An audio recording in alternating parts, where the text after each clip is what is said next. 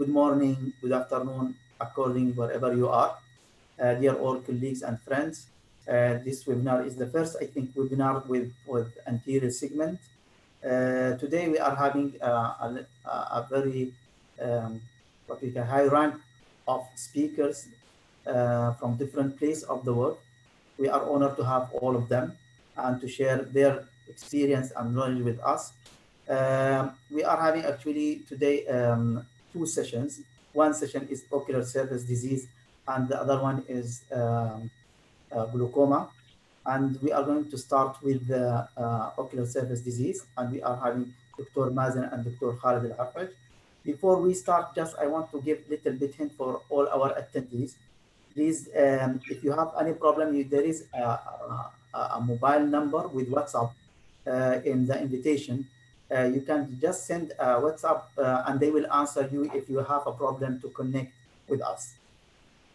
If anyone wants to ask a question, he can send, there is a button down, you can see it also, there is a question and answer, so you can send your question. If someone who wants also to talk or to have an audio and discussion or ask directly to the speakers, just he will have a raise hand, you will see it down, then we will find this one, then we will open, we'll mention the name of the one who raised the hand, then we will give him the mic to ask the questions. If there is any problem or you cannot connect, also you can just contact our management events through the WhatsApp, as I mentioned. And also we are having a YouTube live. So anyone who is facing a problem, he can just go and follow us, sorry, in YouTube. We will start the first presentation with my dear friends, Dr. Mazen Sinjab. Dr. Mazen Sinjab is a consultant ophthalmic surgeon, phaco-refractive surgeon, Medcare Eye Center and Hospital, Dubai, UAE. He is going to give a talk about role of inflammation in ocular surface disease. The mic with you, Dr. Mazen. I advise other colleagues just to be mute, please, all other speakers. So, Dr. Mazen, you can start now. Thank you very much.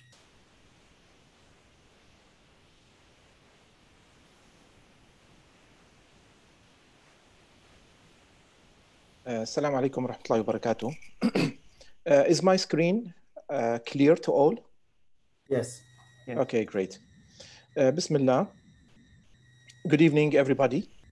I want to thank Dr. Al-Amri for inviting me to this nice meeting and amongst such excellent speakers. And I want to thank Allergan for hosting this meeting as well. And I want to disclose that Allergan company has asked me to highlight the importance of Restasis in the treatment of ocular surface disease. So I'm going to share my experience with you in the following 10 minutes. There are three main components in the pathophysiology of ocular surface disease. Nerve damage, especially after ocular surgeries, such as refractive surgeries and cataract surgery, goblet cell damage, and inflammatory cascade. And usually there is a mixture of the three components in every ocular surface disease.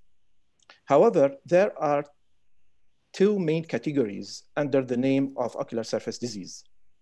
The dry eye disease characterized by hyperosmolarity of the tear film, and the other ocular surface diseases characterized by normal tear osmolarity.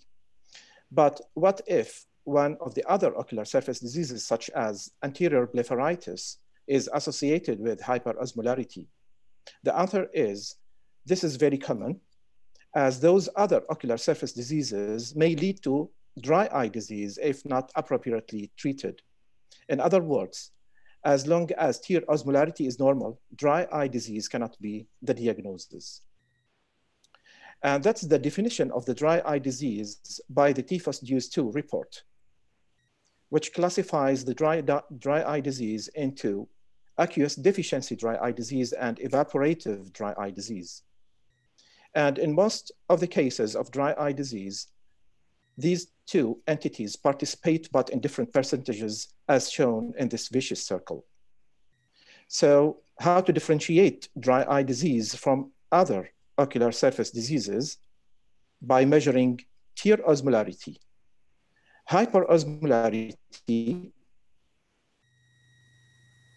and therefore the dry disease is when the osmolarity equals or above 308 milliosmol per liter, or there is a difference of 8 milliosmol per liter or above, a difference between both eyes. Okay, now to measure the severity of the inflammatory cascade of the ocular surface disease, the MMP9 should be measured. Now, the MMP9 is a cytokine which is produced by the epithelium, damaged epithelial cells in case of inflammation. As you see in this figure, as you notice, I'm using the severity of the inflammation rather than the presence and absence of inflammation, because inflammation exists in all types of ocular surface disease, but to be significant and detectable by the test, the MMP9 level should be 40 nanogram or more. The severity can be estimated by the presence and absence of the pink line as shown in this figure. Usually we wait for 10 minutes to decide. In very severe cases, the pink line appears very quickly within 3 to 5 minutes and will be in dark color. Now, because I'm still a young grandfather, I'm following the recommendations of the American Academy of Ophthalmology for young ophthalmologists. The AAO recommends 10 pills in the management of the ocular surface disease that I'm going to share with you. First one, we have to listen to the patient properly. Do not rush to the exam. The symptoms that the patient suffers from can be the clue to the correct diagnosis and the best management. Examine the patient before looking behind the slit lamp. Look at the skin, look at the lid, look for signs of rosacea, notice how frequent the patient blinks, and look for lid laxity and floppy eyelids. Always check corneal sensation.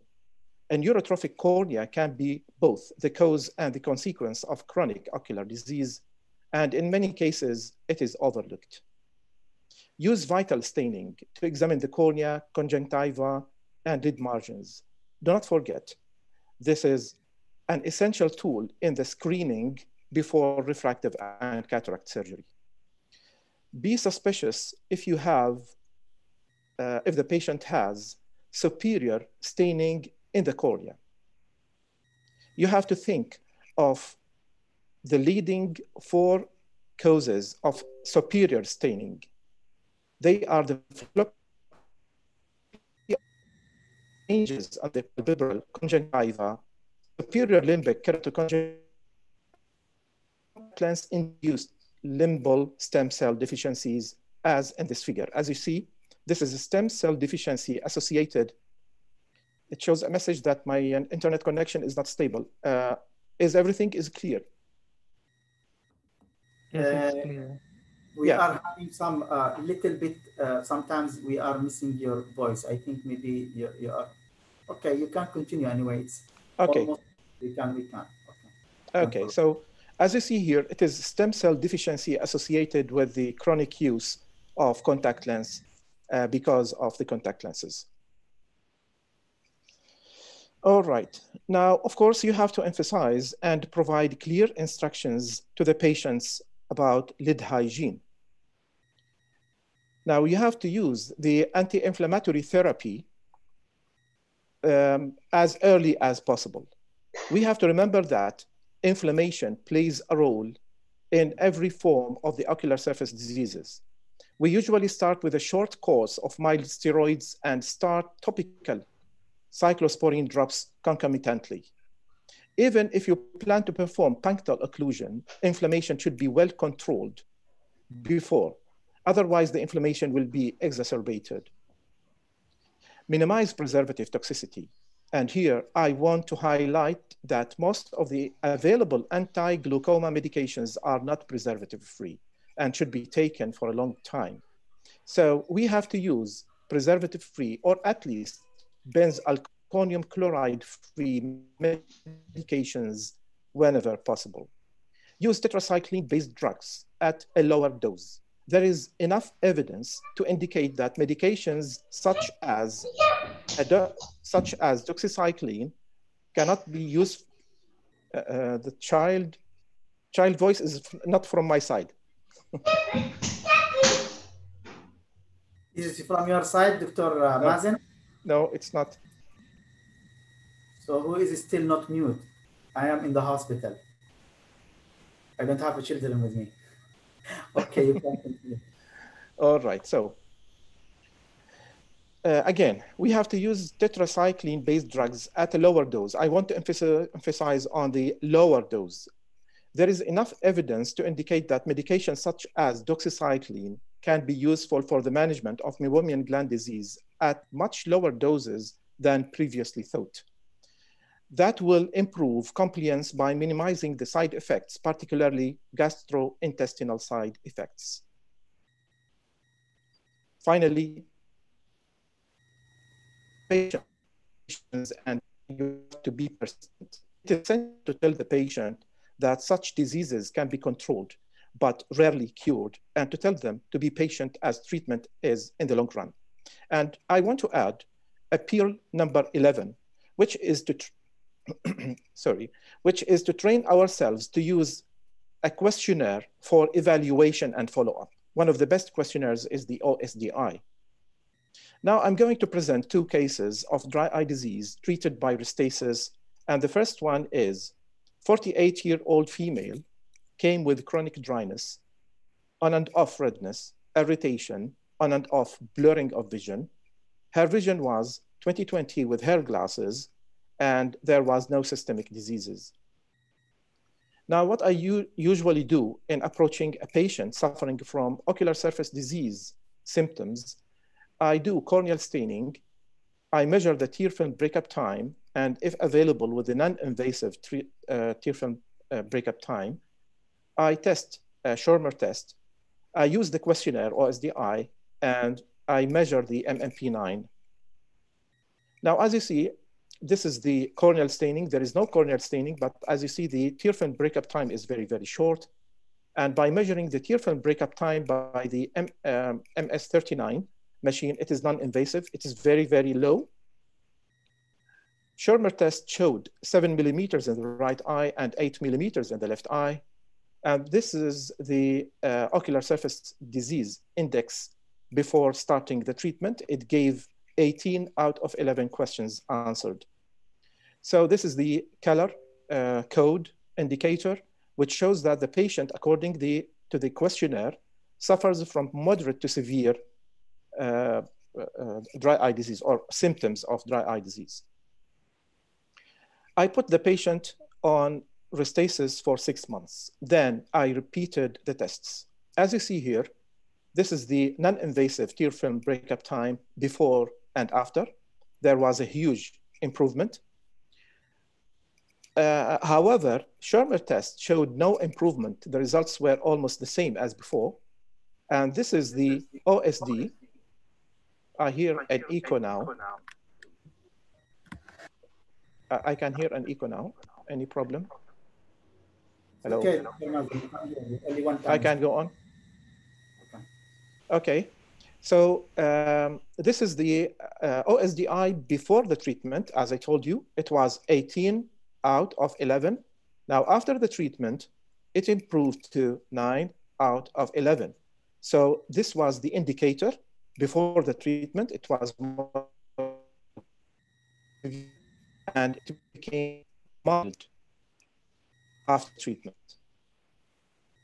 The other case is 32-year-old male, came with chronic dryness, redness in most of the time, fluctuating 20/20 unaided vision, and there was no systemic diseases. I did the same steps: corneal staining, non-invasive tear film breakup time, Schirmer test, ocular surface disease index, MMP9. This was corneal staining before starting the treatment, very severe, punctate erosions, and Schirmer test showed 5 millimeters in the right eye and 8 millimeters in the left eye. This was the OSDI before the treatment, it was 29. As you see, look at the bottom of the slide, you will see 29 out of 10 questions answered. So according to the indicator, he was suffering from severe ocular surface disease. Now I put him on Restasis for 6 months, and then I repeated the tests. As you see, this is the staining before and after the treatment. There was a huge improvement in the corneal surface, as you see, just remaining few points, few punctate erosions in the center of the cornea within the palpebral area. Now, again, Schirmer test was almost the same as in the first patient. And this is the OSDI before the treatment. If you look at the bottom of the screen, you will find 29 out of 10 questions answered. It became 8, only 8 out of 10 questions answered. So the indicator showed a very good improvement from severe, almost severe, to mild to moderate symptoms. So in conclusion, the OSDI is a very good tool to give you an idea about the symptoms that the patient is suffering from, and for follow-up as well, because some tests may not show improvement such as Schirmer test. Second, Restasis could improve symptoms and signs of the dry eye disease and OSD. The Schirmer test may remain abnormal despite the improvement. Now, before I stop, I want to show you this study that was published, and I found it in the internet. It highlights the importance of like a second trial of Restasis, because some patients may not respond to the first trial or to the first 6 months. So the retrospective study shows that we can try again Restasis in patients who did not respond to the first trial. And thank you very much. Thank you very much, Dr. Mazen, for this comprehensive talk. If there is any questions, already Dr. Mazen, he took more time, but anyway, no problem, because he's the first speaker. We can. I have one question for Dr. Mazen, please. Yes. Yeah.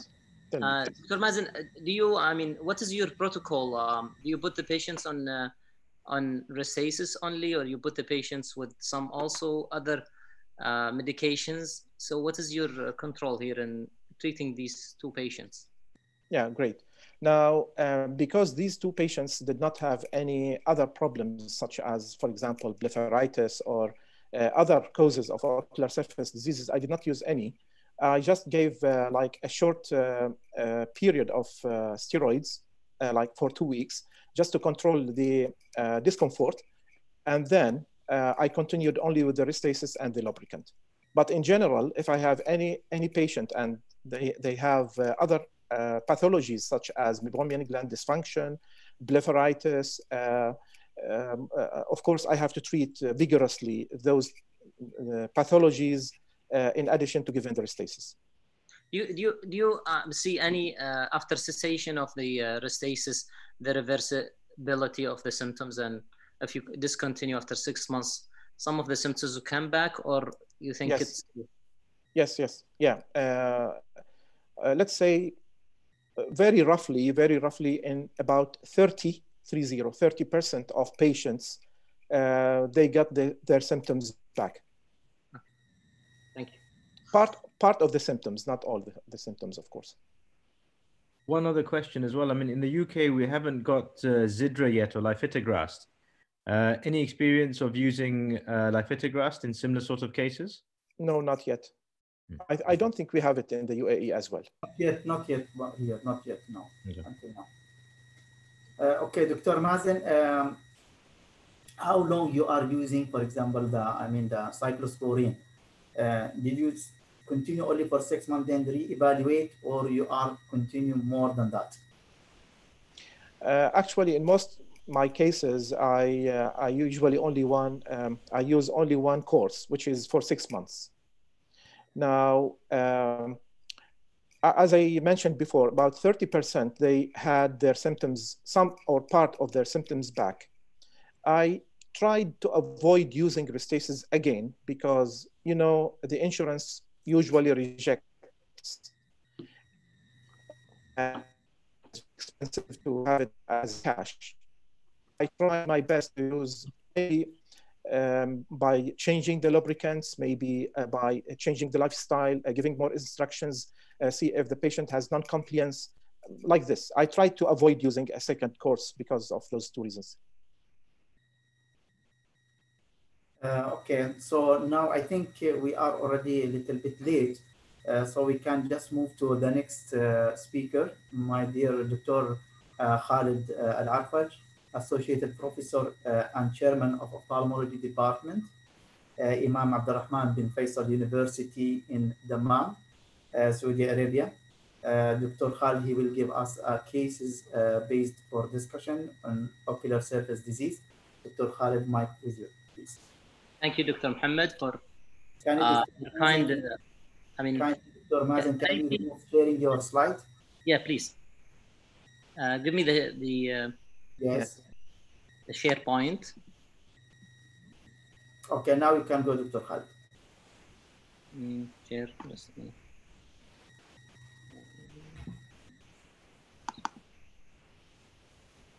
Is everything okay now? Yes, just okay. Now make it the whole slides. Great. So, Assalamu alaikum wa rahmatullah. Thank you so much, Dr.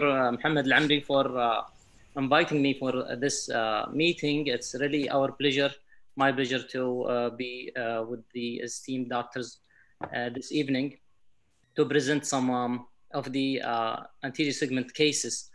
Actually, I was asked to present an interesting cases in the ocular surface diseases as well as the anterior segment, and I choose these two cases to present and discuss. Many of the anterior segment surgeons faced some of the hopeless cases or very high risk corneal blindness, I call it. So like this case, grafted patients with corneal vascularization, and patients came all over here and there, and they are asking for a hope to restore their vision, and you are having some sort of hope, but you don't want to give the patient the most of the hope. Sometimes you might have some frustrations of these kind of cases. These all of my cases presented to me, and they have done different procedure for them, and some of them they received keratoprosthesis. So let's just see this patient is a 45 years old female, a head nurse in one of the private hospitals in Eastern Province in Saudi Arabia, hit by a chemical and received a very bad trauma, bad chemical trauma, and presented to us with a very severe decrease of vision, both eyes, duration of almost 3 months. And we treated her to calm down the chemical injury. Then she ended up with the almost light perception with the good projection. There was no history of systemic disease like diabetes or hypertension. As I mentioned, the patient was having a vision of light perception with a good projection in the left eye. We diagnosed her with a very severe generalized fibrosis with keloid formation with deep vascularization. So we discussed the things with her, and she agreed to have a very special procedure that had its own risks. That is the Boston keratoprosthesis type 1. As you are seeing the surgery, there is very bad vascularization and keloid formation as well as fibrosis. Even the configuration and the anatomy of the eye was not clear until we removed all of the fibrosis and vascularization, fibrous tissue above the eye. Then we identified the eye, then we did the trephination. We usually, with the keratoprosthesis, use of 8.75 trephination in the donor. We usually also take off the lens to implant the Boston keratoprosthesis, we do also vitrectomy at the end of the procedure. This is the last ended picture, and this is the post-op exam. Should the patient improve the vision from light perceptions to 2100 in the first 1 month? In the last follow-up 4 years post the surgery, the vision is still maintained with the 20/60 vision with anti-glaucoma medications, and also lubricants and some on and off steroid. This is the first presentation of at the clinic, and this is the last follow-up. She had well-established, well received Boston keratoprosthesis, seeing with it with a narrow visual field, but very viable vision. Another patient was almost. Can we just interrupt you about this case? If one have a question, but I have one question for this patient. The other eye, how is the other eye? The other eye was 20/200 with a mild to moderate chemical injury. So it was not one-eyed patient actually, but that, the situation of the other eye. She was 20/100 with correction 20/80 or 20/60 at the maximum. She did not receive any procedure in that eye.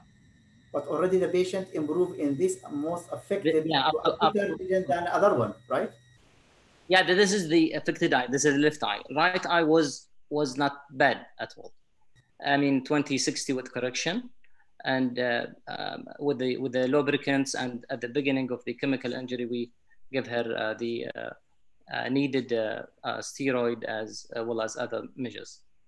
So is there any protocol that you are following? Very severe chemical injury was in one eye, that is the left eye.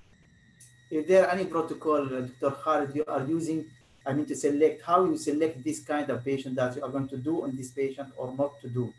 What is the things that you are taking? Yeah, yes, I agree with you. This is really dilemma to see if the patient will tolerate or not tolerate this kind of procedure. It was really a risky decision. I agree with you, but the light projection and the absence of systemic diseases, absence of retinal problems, absence of the also glaucoma, particularly, is one of the also favoring the results of such patient.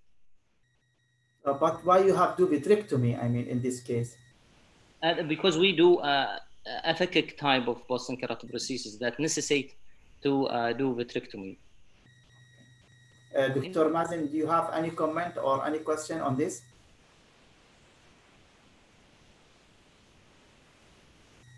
Or any other colleagues he want to ask Dr. Khalid about this case? Okay, so we can proceed to the next case. Then we are having 5 questions we are going to raise after you finish the. Okay. So another case of 72 years old female presented also to our clinic after being illegally blind, because this patient is a one-eyed patient. There was no systemic diseases, and the vision in the right eye was no light perception with phthisis. In the left eye, the patient was a light perception with good projection as superior and temporal, and was equivocal at nasal and inferior quadrants. The IOP and the right eye was phthisis, very low, and in the left eye was 18. The left eye has very severe corneal scar. You cannot assess even the anterior chamber. The B scan revealed normal retina as well as choroid and optic disc. I'll show you the surgery after we do the 6.5 trephination on the patient cornea. We unfortunately see this picture. See the very ischemic iris obliterating the visual axis. You cannot even see, and hiding a white cataract actually. So some of the anterior segment or cornea surgeons, they don't know what's happening after they do the trephination. They don't know what's going on there. So I want just to speed up. We do the trip and blue and this white cataract. We created a like pupil here, and we want to minimize the interruption of the iris, because everything is ischemic. If you touch the iris, you can shred it with you. So that's the unedited version of the video, and we do the capsulotomy type. Everything is out, and now we try to deliver the mature cataract.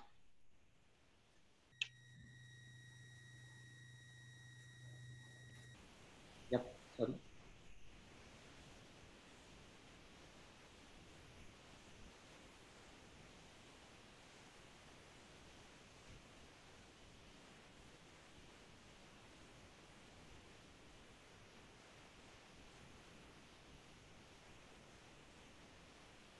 Okay, so basically after that we do the IOL implantation. We clean up everything and we put the IOL, then we put the graft.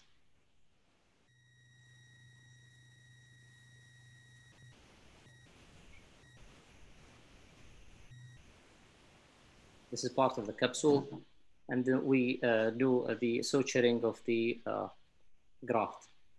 Fortunately, the patient tolerated. We did it just 2 years ago. To the last follow-up, the patient was controlled without much of problems, with a very viable vision. So this is the end of the procedure. That's it. So as I told you, in the post-op, the vision improved from light perception to 2100 with correction.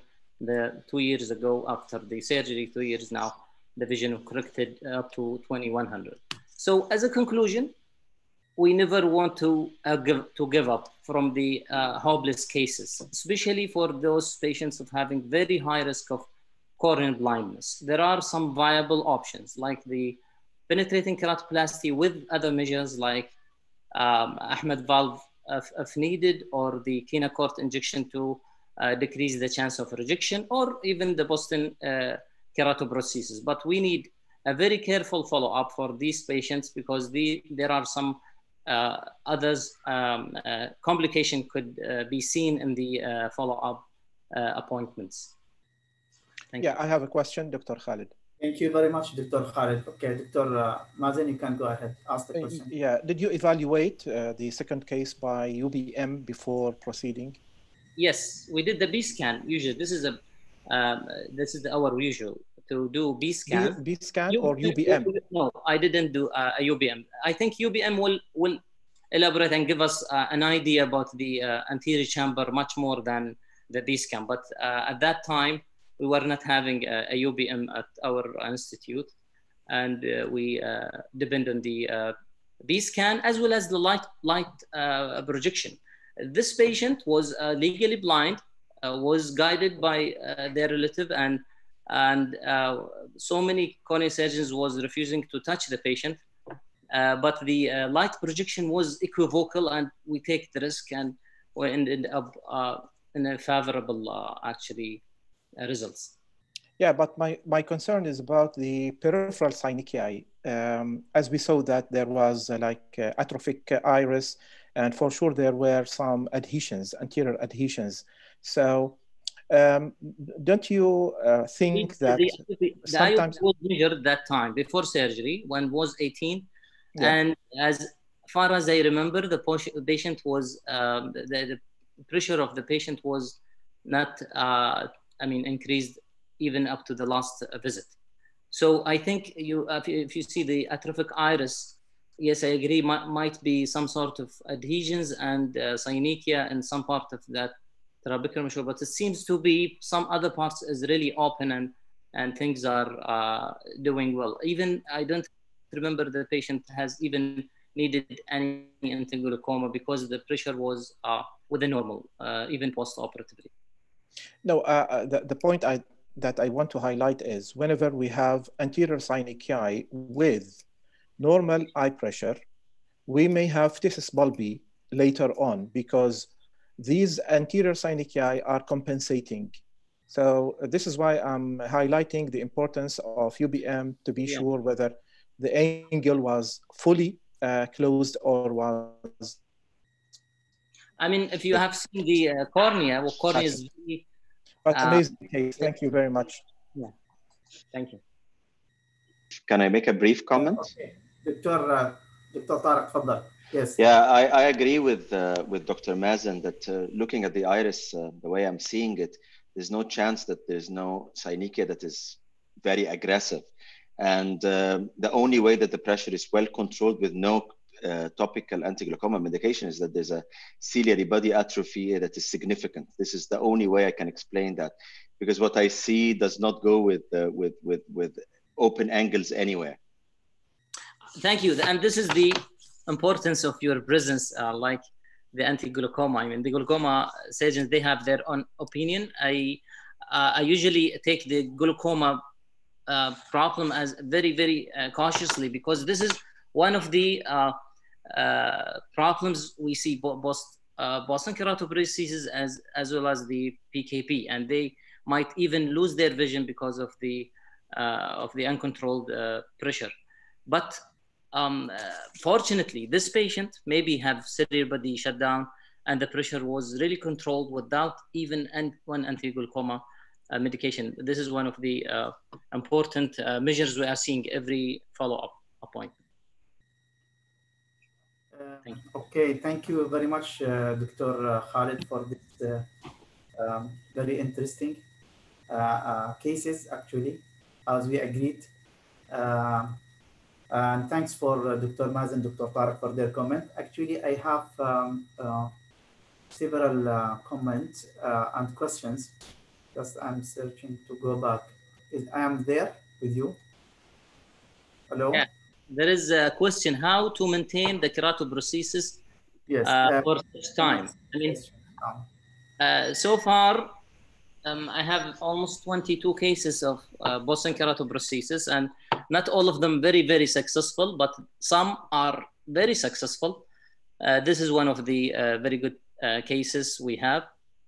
The most important of Boston keratoprosthesis problems are glaucoma, and if you have a problem with the ocular surface, you might have extrusions or melting. So keeping the ocular surface very wet with lubricants as well as even contact lens might increase the success rate as well as the duration of the retention rate of the Boston keratoprosthesis. Keeping the patients in anti-glaucoma if needed, keeping the patients on the steroid because of vitritis, and mild vitritis also could present anytime post-surgery. Keeping the patient because of they even have risk of infection on Vigamox. Indefinitely, we put the patients in anti-glaucoma if needed, or steroid and antibiotic. This is simply how to maintain the Dr. Tariq with us. Dr. Tariq with us here. Dr. Tariq Sharawi. Yeah. Yes, I'm here. I'm here. Oh, okay. Because I don't know, I feel there is something. I have done a problem in my laptop. It's not a problem of connection. Anyway, thank you, Dr. Khalid, for your cases. And actually now we want to move to, I will apologize from dear colleagues. They are asking questions. There are so many questions actually here, but if there is time, we can delete it later. Yeah, can we just answer it later? That's why I'm saying let us do later on. So we will start with Dr. Tariq Sharawi now. We are going to shift to glaucoma. Dr. Tariq is a professor of ophthalmology, University of Geneva, and president of the International Society of Glaucoma Surgery. And he is a well-known esteemed speakers and consultant ophthalmologist in glaucoma. So he will give us two cases or one case presentation, and we'll discuss with him. Dr. Tariq, please, mic for you. Thank you very much. I will just share my screen. 1 second. Okay, let's do that. Okay. Can you see that well? Can you see my slides? Yes. Very good. Okay. So I'll just adjust it like that and then start. Okay. So it's a pleasure to be with you. I enjoying very much listening to my colleagues. It's a great opportunity and a great learning opportunity for me to be with you here today. I have a loads of respect to the panel that we have today. And I've been asked to speak about glaucoma. I know that Dr. Ali will give a brilliant talk, and I try to stay away from regular glaucoma talks and appeal to something or speak to something that I hope would be appealing to general ophthalmologists around the world that are listening to us. So my talk is centered about how to manage the patient's expectations. Our patients, when we first tell them that they have glaucoma, and we first establish a contact with them and establish a relationship, we have to agree that it's a traumatic experience when we diagnose a disease that they know very little about. So I'll take you through what I think are important messages related to our patients, things related to how to manage their shock, what is the disease, the fears that they have, what kind of investigations, therapy in terms of drops with their compliance issues and with dryness, laser surgery, and a question of the future for our patients. So first of all, the patients suffer from a severe trauma when you tell them that they have glaucoma. Up till recently, most people do not understand what is the difference between glaucoma and what is cataract, and it's very difficult for them to make some sense of what you're telling them. Some patients will tell you, well, I've heard that it's a disease that is blinding. And immediately you have to manage this nightmarish scenario that the majority of glaucoma patients around the world can survive and live for the rest of their life with useful vision and a good quality of life. So please, when you diagnose the disease, it is very important to manage the patient's expectations and to manage the patient's fears when it comes to the idea of blindness. From there on, I think it's very important to explain to the patient that yes, pressure plays a role, and this is what we are actually doing, is to reduce pressure in most cases by different modalities, because the pressure is a significant risk factor. But it is very important for me to explain to my patient that at the end of the day, it's a disease of the optic nerve. Explaining what an optic nerve is: a cable of 1.5 million fibers connecting the eyes to the brain, and this is what we want to preserve. And the ultimate prize for your patient is to explain to them, to he or she, that what we are trying to do is to preserve their quality of life, not just the quality of vision, we're not treating pressure, we're not treating eyes, we are treating the human being, and our job is to continue to offer them a good quality of life. Now, it's very important also because, I'm always envious of retina surgeons and cornea surgeons, because, the disease is obvious, the patient doesn't see, and if you tell the patient we need to go to the operating room now, they obey. But in glaucoma, patients do not understand the disease because they don't see it. Most of the cases are asymptomatic. As you can see here, this is a visual field with an image to explain to a patient what is normal vision. And this is to explain what a scotoma is, and explaining as well that because of the plasticity of the brain, the patient will not be able to perceive that he or she is not able to see something. And I use those to a lot of use to explain to patients, for example, what is the disease, but also when do they have to stop driving. And I think this is always an important issue for our patients to explain and to make with them difficult decisions. Our patients are put in those copulas and they are bombarded with light, and they have to press a button. And it is very important to our patients and to the degree of their consciousness as they are actually doing a test, to explain why we are doing those tests, and to explain that we are not just looking at one test, but we are looking for series of tests, as you can see here, to look at trend analysis and event analysis to evaluate if the patient is progressing or if the patient is not. I do not rely very much on gray scales, but I explain to patients very well with gray scales because it is the easiest thing for them to understand. Again, when we are doing OCTs or GDXs or HRTs or whatever imaging technology that we are using, it is very important for our patients to understand why we're doing that and to explain that this is part of evaluation of the morphology of how their optic nerve looks. Patients react very well when you show them photos. So explain what an optic nerve is, explain what you have on your screen. I don't think that something like that is something to be hidden from the patient. In fact, this helps the patient a lot to understand and to become compliant.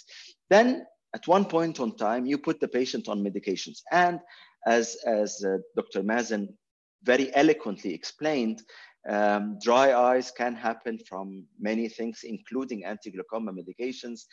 And for the first time, the patient becomes symptomatic. The patient is symptomatic not because of glaucoma, he's symptomatic because of the dryness and all the itchy redness, you know, halos around the eye and all the complications that come with topical anti-glaucoma medications. And this is not something that you are going to avoid. This is a patient with some dry eye. And if you think that the patient with this dry eye would continue to take his medication or her medication for long, then you're kidding yourself. Once dry eyes develop, maybe patients will put some drops before he or she come to see you, but the compliance level drops significantly. We also have issues with older patients. If you're giving monodoses, please don't prescribe monodoses before you give one to the patients, and test if she or he are able to use those. A lot of those would come to our cornea surgeons with abrasions in their corneas because the patients are not very comfortable using them. Explain about the washout effect. If a patient has 2 drops and puts the second immediately after the first, all the first drop volume will be washed out of the eye. And patients have to be told that they need at least 5-minute interval between those devices. A lot of patients come and ask about lasers, and we should be ready with good answers. One of the devices, one of the interesting thing about lasers is that, well, it is a surgical approach, but on the good side, it has a relatively low cost compared to medications, and you have no issues with adherence or compliance. On the bad side, it's rare that we do a laser and the patient, you know, lives happily ever after and continues to live without medications all the time. One of the interesting papers that came from the UK, it's a randomized control trial comparing SLT to medication as a first-line therapy. So patients who are recently diagnosed were put on medications or on SLT. And interestingly enough, patients on SLT did relatively well. They had a better quality of life and a better control of their pressure compared to medication. So SLT is a valuable tool that we should use. If you are going to take the patient to glaucoma surgery, to the operating room, you have to explain that it is not a benign procedure. It comes with a certain increased risk of multiple complications, including loss of comfort for about 10% of our patients because of blebs and, again, issues related to dry eyes, increased risk of cataracts. Obviously, if the glaucoma surgery has been complicated, the potential for cataracts increase significantly. But even in the best of hands, this is the tube versus trab trial, the TVT trial, which shows that after only 1 year, 1/3 of patients lost 2 or more Snellen lines. So there is a certain degree of loss of vision that we have to be aware of and we have to discuss with our patients. It is not an easy procedure and it has its own positive points and the negative points. Patients usually come with a question: will I go blind? Is it a downhill slope? Am I going to finish my life in a state of blindness and loss of vision? Well, we used to tell our patients that if you take your medications well and everything, and you do your duty the way it is supposed to be done, you are going to have a situation that is similar to the situation that you're having now. So the best case scenario is stabilization of the situation. To be honest, this is challenged by papers like this one, and that you can see here. This is a very complicated evaluation of the visual field in the CIGITS trial, in the collaborative initial glaucoma treatment study. And what you can see here is that about 15% of patients had an improved vision in the first 5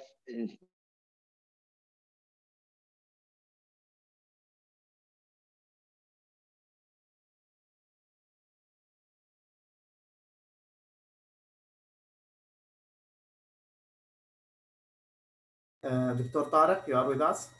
We cannot hear you now.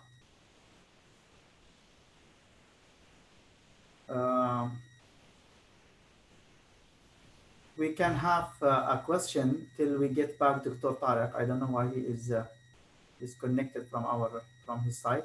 Doctor, we can now, Mr. Owen, we can have Dr. Nuha Al-Rufai for questions. You can give the mic for Dr. Nuha.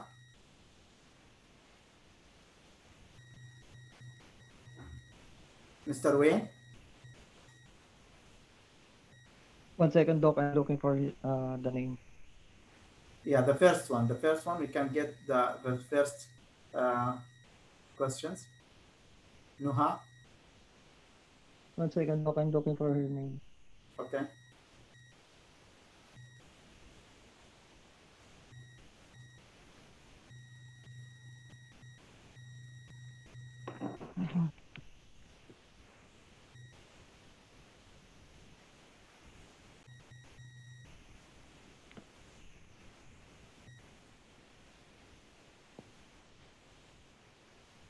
Almost there. Please. And prepare the other one. Dr. Lama, Dr. Arif Adinwala, Dr. Ahmed Hussein. So we'll have one by one till we get back to Dr. Dr. Nuha is not here. Okay. Dr. Lama, Sharbat, please. Okay.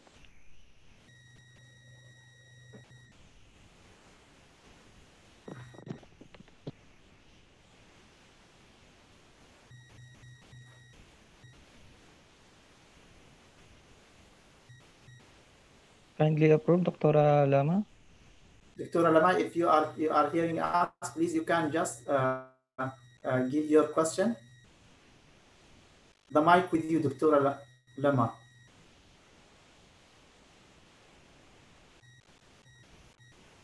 Dr. Lama.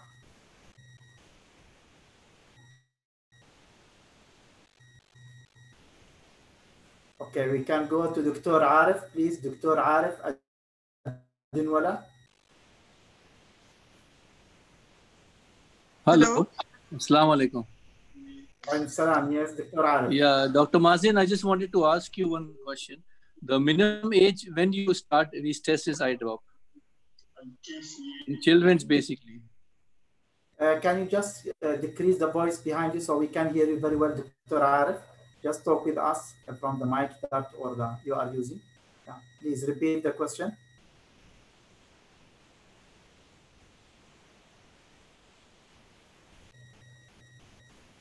Dr. Arif? Restasis eye drop. Sorry? When do you start restasis, minimum age? Okay, Dr. Mazen, you can hear, or Dr. Khalid, can you answer this question, Dr. Khalid? When you are starting, when did you start the restasis? Also, I mean, there are very rare cases of dry eye among children. Let's agree with that. So, and we don't, as anterior segment cornea surgeons, deal with a dry eye in children much. But I think we should go back to the studies. I don't think there is much of studies was done in restasis in children.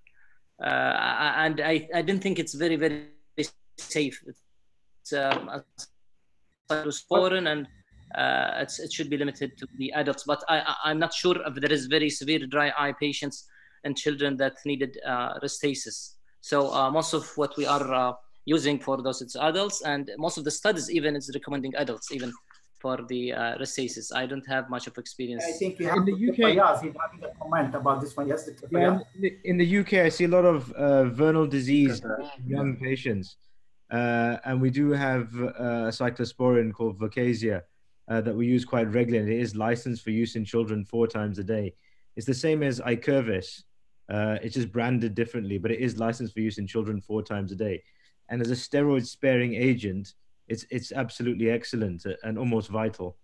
This one is an anti-inflammatory, non-steroidal, anti-inflammatory, or cyclosporin-like? Cyclosporin. Cyclosporin. Yeah, these patients, instead of giving them, what we used to do is give them a lot of subtarsal triamcinolone injections, but with high-dose topical steroid, good compliance, and 4 times a day cyclosporin, it works quite well, very well. Age you are giving? What is the age that you can start?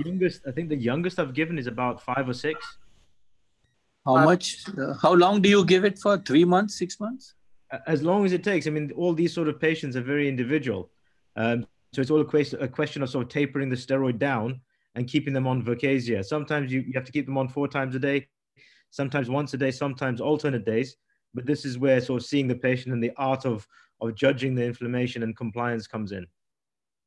I agree with Dr. Fayaz. I'm sorry, just to comment on this. I agree totally with Dr. Fayaz. This is another indication that the dry eye, that's the Vernon keratoconjunctivitis. And usually we do the cyclosporin if it's available at 1%. And if it's not available, we can even give the Restasis as a adjunctive therapy with the steroid. The mainstay treatment in the Vernon keratoconjunctivitis is the steroid, and we can give also the cyclosporins with that. But I mean, you directed me with the dry eye. That's my I didn't. I mean, Dr. Martin, you have any comments? Can you give cyclosporin in children for dry eye? Yes. To be precise about the questions. Yeah. I do. I give Restasis. The youngest that you can give. There is a difference that I can give or that I have ever given to a patient. Actually, the youngest patient came with keratoconjunctivitis sicca for me 7 years. So I started the Restasis with steroids, both together. This one you are giving especially for the keratoconjunctivitis sicca, but what about the dryness? I'm talking if there is a dryness. No. Only dryness, I don't give Restasis to children, no. I don't have evidence-based support for that. Okay, I think this is the opinion of Dr. Thank Khalid. you. Okay, so we can go. If we can get Dr. Tariq, you can continue, please. You are mute, Dr. Tariq. Can you open your mic, please? Yes. Open your mic. Yes. Yes. Yeah, so I don't need to put my last slide. I mean, I was almost finished when I was cut off, I think. My last message was very simple. Recent studies show that if patients take their medications correctly, especially if the pressure goes down to lower levels under 15, it happens more among women and it happens more in surgically treated patients. There is a chance of about 15% that there will be an improvement in visual field. This is very interesting. And for me, this is it's a message of hope, because instead of using the stick all the time and telling our patients, if you don't take your medications, you'll be blind, we can now tell them, if you take your medications, there is a certain possibility of improvement. And I think a positive reinforcement would probably be the best way to improve patients' compliance. With that, I thank you very much for inviting me, and I was honored to be with you. Thank you, Dr. Tariq. It's very interesting and very comprehensive, very good presentation, actually. And we tackle some issue that we are all the time and we try to avoid this one, which is very important, especially the patient, they are using the medication properly or not. How do you evaluate there will be, or you can convince a patient with glaucoma that he will be having an improvement? I mean, in the visual field or in the vision or quality of vision if you teach your patient well from the start that glaucoma is a disease of the optic nerve that affects the periphery of vision and can result in many cases into a legal blindness, despite the patient seeing almost 100% from a central vision, but with the concentric field deterioration, the patient is again could be legally blind. And if you explain that the quality of life of the patient depends on having a good visual field, reading, cutting something, going up a stair, if the patient is well educated into what is glaucoma, and then we explain that what he or she or what we are both doing is leading to a preservation or even a bit of improvement in the visual field, then the patient is very perceptive to the concept because he's already well educated and to the idea of what is glaucoma. And the whole issue of convincing the patient depends on you taking the time to explain, to educate the patient to what is glaucoma. And to be very frank and honest with you, not everybody has the time to do that very comprehensively. In Geneva, we are very lucky because we have consultations for patients with our specialized nurses. So the nurses spend like 45 minutes per patient to explain what is glaucoma, what is quality of life, and to improve the quality of life. And I think this is something, it's an experience that I think a lot of centers that can do it and afford to do it should be able to do, to involve more nursing into issues related to compliance. Thank you very much. Is there any question or comment from dear colleagues here in the panel to Dr. Tariq? One question for Dr. Tariq, Dr. Muhammad. Dr. Ali, yes, please. Thank you, Dr. Tariq, for this nice presentation. One question you said, this is from the PVT study, there is decrease in around 2 lines and 33%. And for the visual acuity. But if we look at the CIGT studies, the patient benefit in advanced cases from the surgery better than the treatment. This is journal fluctuation on this list, journal list IOP. Is there any conflict between these two studies? No, I don't think so. I think that the CIGITS trial, when it speaks about, medications versus surgery, a lot of studies, not just the CIGITS, but many other studies are showing that on the long run, the surgery does better for the patient if intraoperative complications can be avoided in general. But now the TVT actually took patients that are not terribly advanced and randomized them to trabeculectomy versus tube. And true, the potential for vision drop was 30% in both techniques, not just because of cataracts, which happens a lot, but also because of hypotony and hypotony-related maculopathy and changes in refraction and changes in the ocular surface.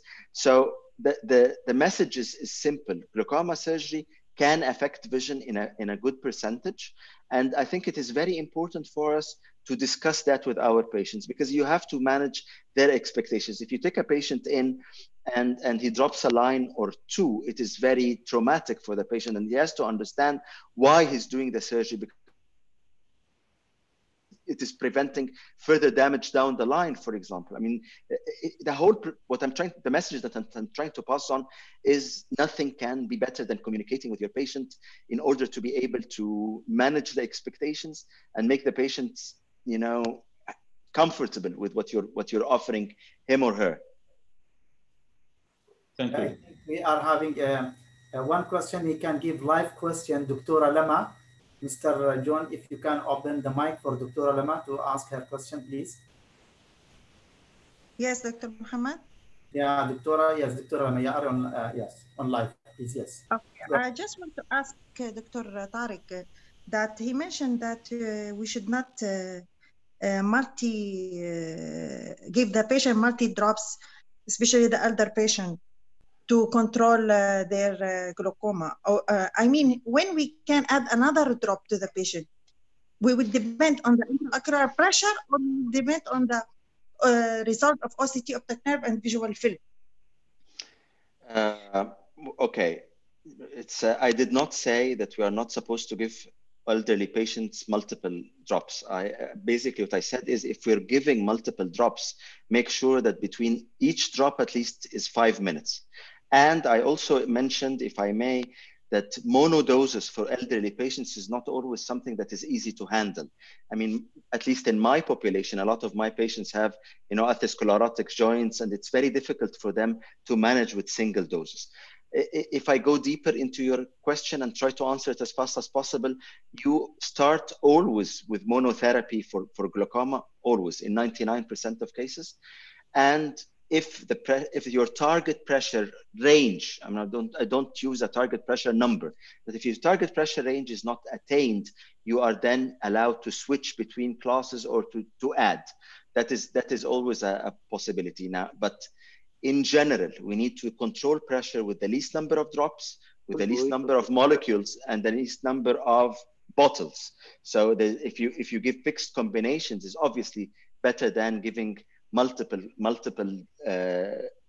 Sure. bottles. Yeah. Okay.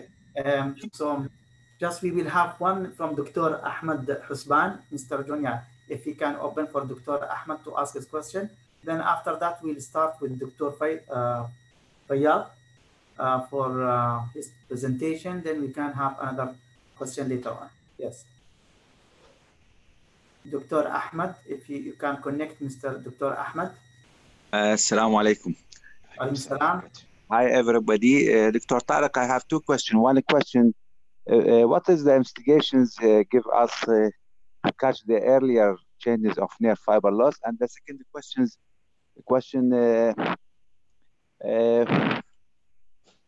sorry, about the... Okay, you can think to the other question till while he answered the first question. Dr. Tariq, please. Okay, so I'm often getting this question of which device gives us the earliest whatever. Now, my real and honest advice is remember that glaucoma is a puzzle board, and you are connecting, pieces together. So your job is to get as much evidence as possible, and the evidence in terms of glaucoma comes from pressure fluctuations, from pachymetry, from corneal thickness, from imaging of the disc, from disc photography, and from visual field. If you're asking about which would give the first, the first signs of damage of glaucoma, and glaucoma is a damage of the optic nerve, obviously, the answer is very simple. Some cases start with visual field damage. Some cases start with morphological damage. Classical teaching has been for many years that we always see something in the optic nerve, and then we see visual field. Now, this has been challenged like 7-8 years ago by a series of studies coming from multiple places, mainly in Malmö and in London. And they showed beyond any shadow of doubt that some cases actually start with earliest signs of damage in the visual field, followed by morphological changes, or vice versa. So, I mean, which one does give us the thing? It could be this, it could be that. The simple answer is do everything, do a battery of investigations to be able to catch as many, it's a detective story. You need to catch whatever evidence that there is to be able to build your case to treat or not to treat or to observe. And the second question, what is your opinion about the argon laser trabeculoplasty? I am. Oh, no, Dr. Tariq, we need just a very quick answer because we are having a lot of questions and the time is running very fast. Your talk is very interesting. That's why everybody is asking, and Dr. Mazen. Yes. The question is, what do I think of SLT? I think it's good. Is that short enough? Okay, very nice. Very interesting and very good. Direct to the point. Now we will have my dear friend, Dr. Fayyad. He is going to, Dr. Fayyaz Musa is an anterior segment specialist, cornea, glaucoma, refractive, Manchester and Yorkshire in UK. We are honored and to have you here with us. Just open your mic, Dr. Fayyad, then you can start, please. Thank you, Okay. Dr. Okay. Thank you, Dr. Amri, for inviting me, and to my colleague for Mr. Rafiq letting me know about this forum. It's really good actually to be in touch with other colleagues at this time. In the UK, everything is shut down as it is elsewhere, and it's nice to have this sort of a platform. So I've been asked to speak today about the glaucoma side of things that I do. I'm just getting this thing. Is my screen being shared okay there? Can you see it? No, not yet. Not yet. Sorry, give me 1 second. This your new laptop is make a problem for you. See? Yes, yes. I'll try it again. I'm pressing share screen. This is I tell you, laptop is like a wife. Don't change. How is that? Is that working better now? Yes, you are now okay.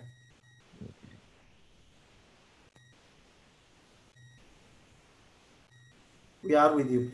Please. Okay, Yes. excellent, Go excellent. All right, so I'll keep my talk short because I know we're running late. But I've been asked to speak on glaucoma, particularly with regards to non-penetrating glaucoma surgery. Obviously, I have experts already on the panel on this, but I'll do my best to explain what I do and why I do it and what works and what doesn't. So I prefer doing non-penetrating glaucoma surgery over trabeculectomy wherever I can.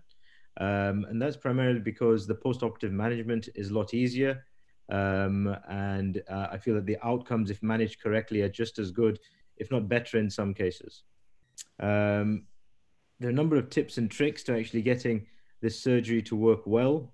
Case selection is obviously very important, but also the most important thing is really excellent gonioscopic skills. I appreciate there's different people who are listening to this talk. So for the more junior colleagues, it's really important to decide where the corneal wedge is when you're doing your gonioscopy, because that marks your Schwalbe's line. And really, if it's clear between Schwalbe's line and your scleral spur, i.e. the trabecular meshwork is clearly visible, then non-penetrating glaucoma surgery, in particular deep sclerectomy, can be a very good option for you. So in terms of my talk, we'll move around a little bit. I always like to add in a few slides of historical importance, talk about how the actual surgery works, which cases to select, which cases to deselect. We'll do a little bit of case-based discussions on a very simple case. We'll look at the surgical techniques, how best to manage things post-operatively. And as in most surgical things, the post-operative management is probably much more important than the actual surgical technique in some ways. And we'll talk about the case, its outcomes as well. So, although glaucoma surgery goes through various phases and various fads and fashions, the idea of using surgery from the outside rather than the inside, it's been going around now for 50 to 60 years at least. It was described in 1962, where effectively a block of sclera is removed, exposing large parts of the trabecular meshwork. And then this was further emphasized in a technique that's actually very similar to current deep sclerectomy techniques, where a block of tissue is actually excised as well. So it's not new, it's just a sort of an evolution of an idea, an evolution of a technique. The approach that we use now is very similar to what was described by Fyodorov in the late 80s, where a block of tissue is removed, the trabecular meshwork is exposed, and you are left then with a scleral lake, which assists in actually reducing the intraocular pressure. And a slight variation on that is the viscocannulostomy procedure. This varies with a deep sclerectomy in that the flap is tied quite securely and you're relying a lot on suprachoroidal drainage as well as diffusion from the subscleral lake. With deep sclerectomy, there is a fair degree of bleb drainage as well as suprachoroidal drainage. So talking about those sort of various drainage mechanisms now. So how does a deep sclerectomy work? Well, the most important difference is really this fine membrane that's kept as a very fine spacer device. So not really a spacer device, but a resistance device between the anterior chamber and the flow posterior to that. Without that, really, you can get the problems that you get with trabeculectomies, which is shallow ACs and choroidals. So there's three main mechanisms. As I was saying, you get the subconjunctival drainage, you get the suprachoroidal drainage, and you also get filtration out from where the scleral lake is as well. So three main mechanisms there. In terms of choosing your candidates for surgery, go back to my first slide. Your technique of gonioscopy really needs to be excellent. The higher myopes have deeper anterior chambers, and therefore the chance of the trabecular descemet membrane window being blocked by the iris is much lower. Pigmentary glaucomas, you can often see when you're peeling the trabecular meshwork, when you're removing the pigment from them, you can get quite a rush of fluid. Another advantage of non-penetrating glaucoma surgery is there's much less cataract formation. So generally for younger patients who are pre-presbyopes, this is an excellent technique. And again, similar to pigmentary glaucoma, pseudo-exfoliative material, once it's removed, will allow fluid to pass through the remaining trabecular meshwork much more easily. Candidates who wouldn't do so well are patients really with peripheral anterior syneque, particularly superiorly, because that limits where you can place your TDM window, and it also increases the risk of iris prolapsing to that area. A lot of narrow angle patients, I'll remove the cataract or lens first, because these are generally hyperopic presbyopes, which refractively do very well from removing of the lens, even with minimal cataract. And then you can actually do a non-penetrating glaucoma surgery after that. And we were talking earlier about ALT versus SLT. SLT is obviously quite gentle to the trabecular meshwork and doesn't affect the surgical procedure of peeling the TDM as much as ALT. After ALT, there's a lot more scarring, and you can get macro perforations really quite easily. And I've done that once and had to convert to a trabeculectomy. And obviously neovascular glaucoma is a definite contraindication for this type of surgery. So talk briefly about this case. So we've got a 40-year-old, they're a -2 myope. They're already on what to me is maximal topical medication, which is monopost and Cosopt preservative-free. They've got an IP in the mid-20s. They've got disc cupping. They've got a superior field loss, that's progressive. Average corneal thickness, the presenting intraocular pressure was 36. I'm not sure how interactive we can make this, Dr. Amri, but I was saying if anybody wants to sort of talk about any other things to consider. So two things really that you want to consider doing. Yes, if you can ask this question here to our major panels, if you have questions, so they can interact with you. No, it's more for the attendees rather than the panel members, but we can go through it. Very difficult for attendees because it will be very difficult. But if there is questions and you want to take an opinion and between that's okay.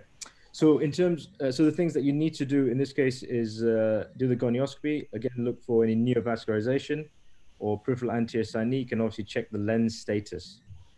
In terms of the technique of the surgery, it's really quite straightforward. You do a superior conge and Tenon's flap. You do a superficial scleral flap of around 40 to 60% thickness. You take out a deep scleral block bearing the trabecular membrane, and you can peel that membrane either with a set of forceps or with microspears, and then you place a spacer device and open the superior choroidal space. I tend to not actually close the superficial flap with anything at all now. I literally just reapposition it, and then just do 2 winging sutures for the conge and tenons. That's it in real life. The spacer device that I use is an acrylic implant called an Esnopa. We can run through the surgery. We'll just get to the interesting bits. So this is dissection of the superficial scleral flap and then the deep scleral flap. So this is all relatively straightforward. The skill and the experience comes into the part where you are bearing the actual membrane itself and deciding on how much flow is sufficient. So you can really see the aqueous coming out here and then peeling of the membrane. It's under very high magnification. That's why the focusing isn't always absolutely spot on. But if you can peel a nice membrane like that off the trabecular meshwork, then the chance of getting good flow and a good outcome is much higher. You remove the deep scleral flap. And once you've done that, you open the superior choroidal space in this area here, and you place the implant and literally just reapposition the superficial flap, no sutures, and then just 2 winging sutures on either side. As I was saying earlier, the post-op management is probably more important. We'll talk a little bit about that on the next few slides. So if you're getting poor flow on the table, one of the things that you need to consider early on is doing a YAG goniopuncture. I'll show you a video of that in a second. Once you've done the YAG goniopuncture, you've effectively converted it to a penetrating surgery without any of the major risks associated with things like trabeculectomies. And always one of the other adjunctive procedures you can use with this is a needle revision in the same way that you would do with bleb management after trabeculectomy. One of the risks following a YAG goniopuncture is the iris actually plugging the hole that you've made, and for that you can use argon laser to actually pull the iris away from the hole that you've created.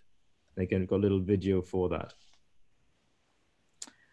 So, typical case, in day one, you'll have a very low intraocular pressure, anything from 2 sometimes to even 0 sometimes to 10. It's no problem at all, just as long as the anterior chamber is deep. The pressure will gradually go up.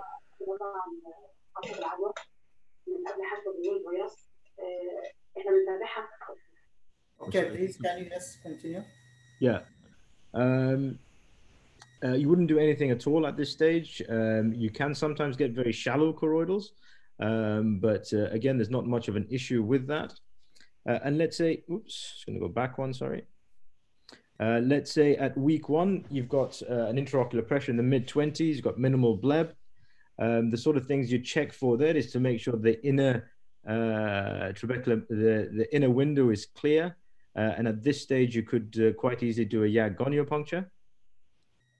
At week 2, usually if your bleb morphology is good and your pressure is in a good target range, you don't need to do much after that. I mean, one of the big advantages of these procedures of the trabeculectomies is that the post-op management is a lot easier and a lot less troublesome. So this is another quick video on actually using an argon laser to pull the iris away from a blocked goniopuncture.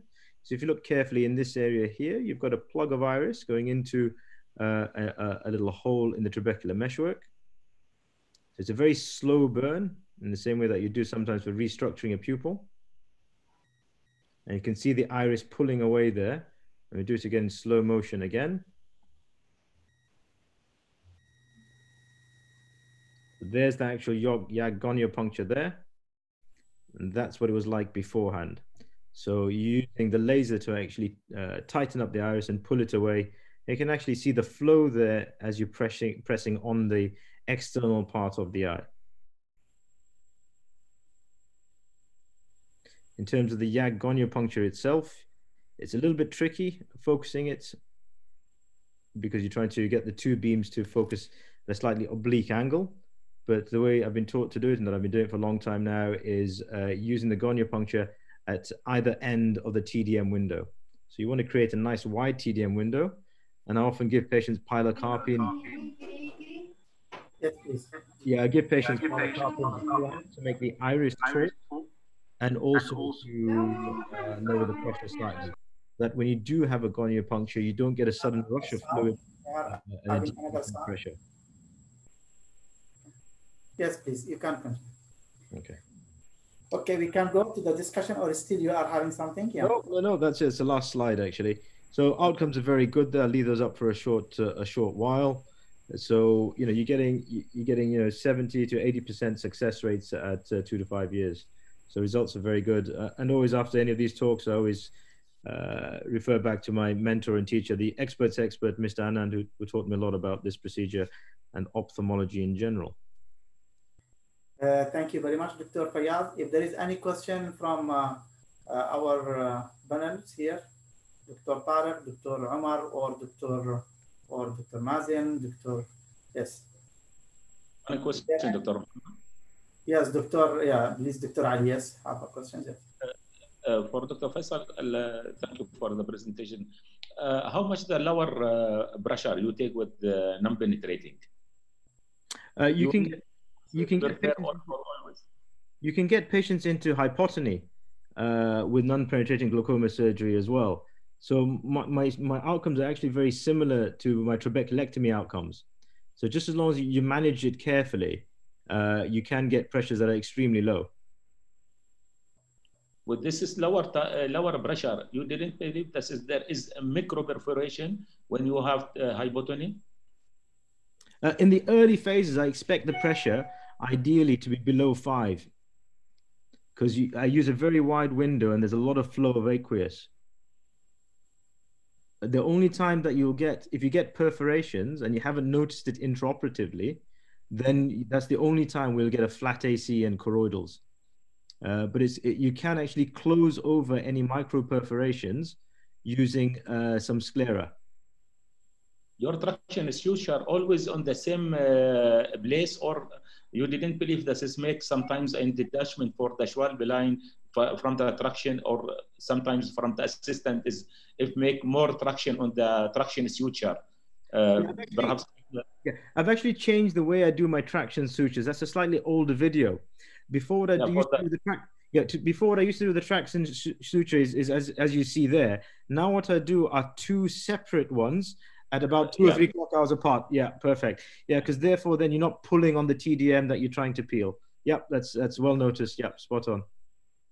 Okay, we can move because it's a very interesting interactive sessions between different colleagues, but we are running behind the time, so we want to move now. We will keep the question till the end. I think is the best way, so we can have select few questions that very relevant to the presentations. Now we'll have Dr. Ali Al Sheikh.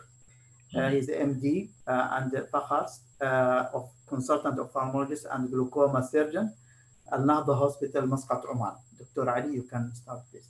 Yeah, thank you, Dr. Muhammad, for this nice invitation. That's now. Yeah, what's up? Yeah, can you please, Doctor, all other colleagues, can you just make yourself mute because we are hearing your, okay. Now we can start, Dr. Ali. Yeah, okay. You can see my... Yes, Dr. Ali, we are, yes, you are okay. Go ahead. This is my presentation for this case presentation. And 55-year-old gentleman referred for me for operation uncontrolled glaucoma. This is in March 2016 with IOP 26 for anti-glaucoma medication. But the patient complained from asymmetrical lashes and also decreased visual acuity. In the history, ocular history, there is YAG-BI at the left eye from 2 years. This is, if you can see here on the picture. I don't know why, because this was a deep anterior chamber, but this is out of the country. Sometimes there is commercial indication. If we look at the visual acuity at the left eye is 624 corrected to 69. The right eye is the better eye, but that's with visual acuity 660 and not corrected more. If we look here on the patient, we find this is allergic, long lashes on the left side, and compare with the right eye. The IOP at the left eye is 26, right eye 16. The patient, I think that's the doctor who was give the treatment, start with timolol, primo, and the brenzolamide, and after that add the travatan, and continue on travatan or prostaglandin analogous, because the patient was for 1.5 years before on latanoprost, and after that shifted to travoprost. And if we look at the cataract at the left eye, more significant with nuclear sclerosis +2 with subcapsular cataract, in compared to the right eye. Only that means that the cataract at the right eye not explain the visual acuity at the right eye. This is here the optic nerve at the left eye with the advanced visual field defect with the low nerve fiber layer, and compared to the right eye, good optic nerve, good visual field, but unfortunately with partial macular hole. The management for the left eye, at first for the right eye, because I didn't believe this need lower target pressure, I stopped Primo and continue with the Azarga, but that's now the indication for the left eye. What is the best indication? Go only for trabeculectomy or mix, combined phaco with mix, or combined phaco trabeculectomy, or combined phaco with the glaucoma drainage device. What available with me is trabeculectomy mix only. I didn't have Xen or other, only I have a chance to try with the Kahoot dual blade, but I didn't think this is a good indication.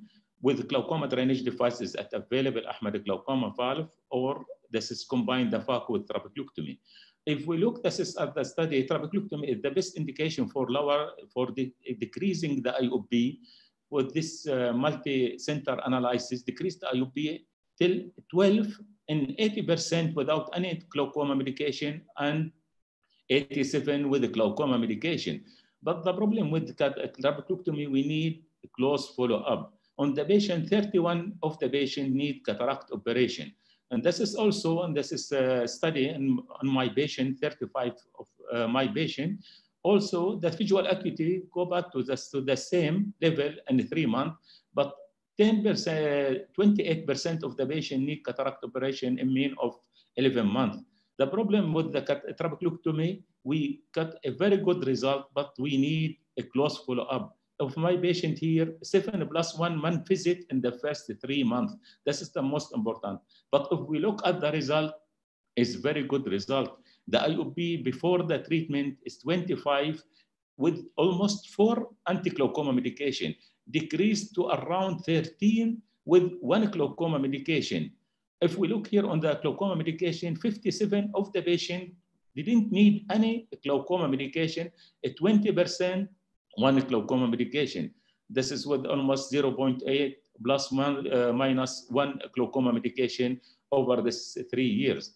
But if we make the cataract and after that we need the trabeculectomy and after that we need the cataract operation, is there an effect on the result? This study show this is the cataract surgery after trabeculectomy will increase the risk of trabeculectomy failure. And this risk is increased if the time between trabeculectomy and cataract surgery is shorter. For that, if we thinking that we need cataract surgery in the first few months after trabeculectomy, it's better to go for combined surgery. But if we go for combined surgery, what the advantage and disadvantage? This is the meta-analysis study. In this meta-analysis, there is 6 studies for the result of phaco with the trabeculectomy compared with the trabeculectomy. Show that trabeculectomy decreased IOP significantly more than combined surgery and also the glaucoma medication. But what is the advantage?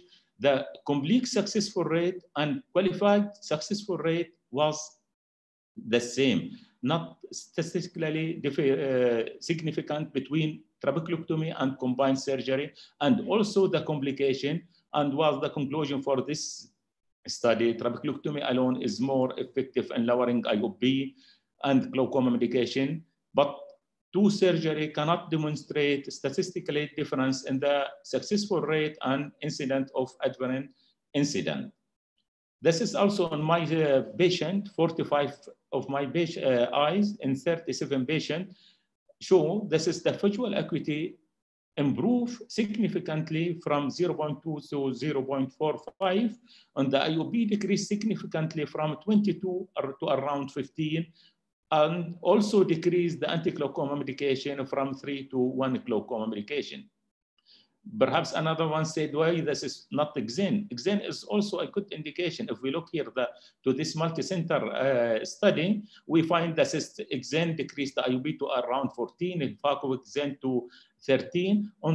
In the review of literature, and most of the total of more than 900 eyes, the IOP decreased with Xen around 44%, and with combined surgery, 32%.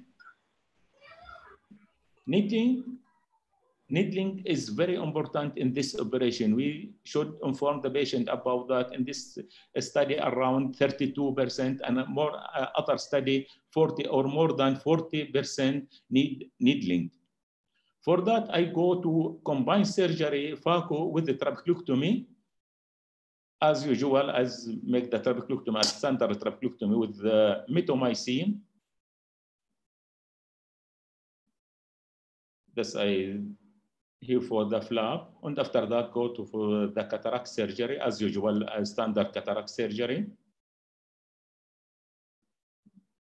2 different site for the operation. After implantation, usually put a suture.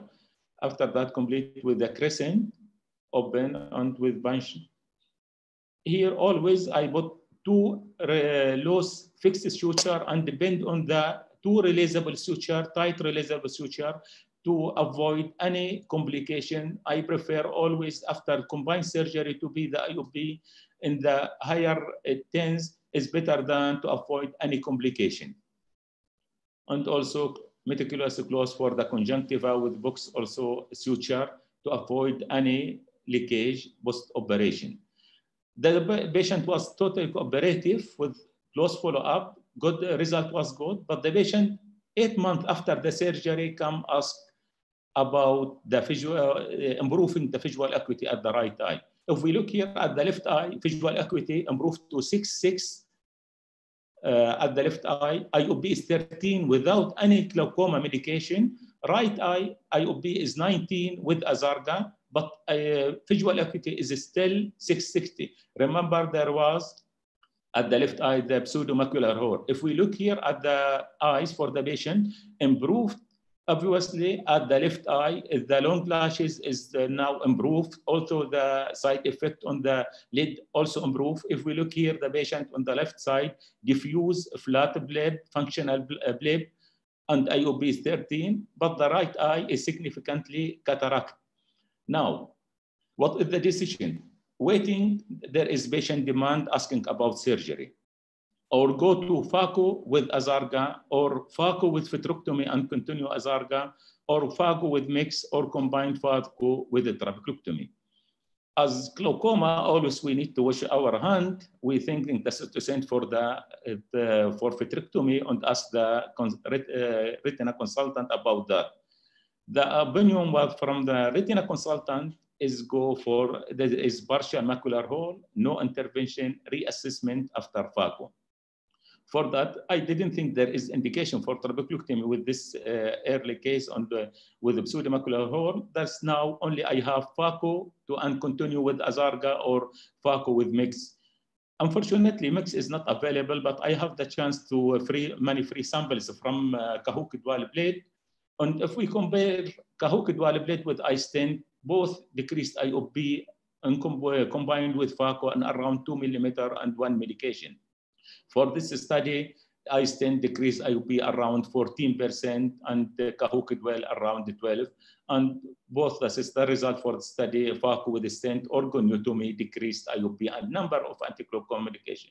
At 12 months of follow-up in patient with mild primary open-angle glaucoma with no complication. For that, I go for phaco with Cahuc dual blade goniotomy. I start with the Cahuc dual blade to avoid any corneal edema because that's the first few cases I do with the Cahuc dual blade. We go with Cahuc dual blade on the Schlemm canal. We see this is we remove the inner world from the Schlemm canal. And this is here we open, we see and remove the cyst.